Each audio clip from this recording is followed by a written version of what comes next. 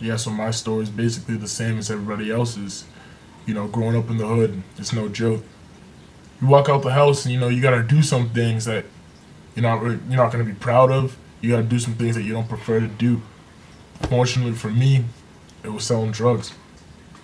So I woke up, typical day, on the streets till about 6 o'clock, and then some gray car pulls up. It was just going through the routine, hop up to the window, ask him what he wants, tell him what I got, and then things just changed. Uh, yeah.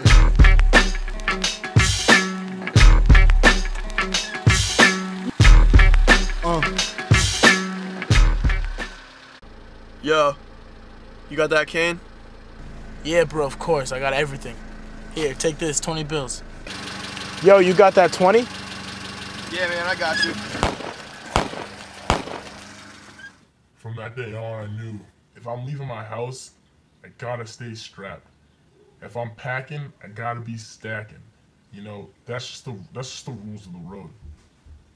So from then on, I guess that's just how it was. And I'm thankful of the Second Amendment because even though all law might not be held up to in the ghetto, the fact that I can walk around and be strapped, that's a big thing, and I need to have that right backed up.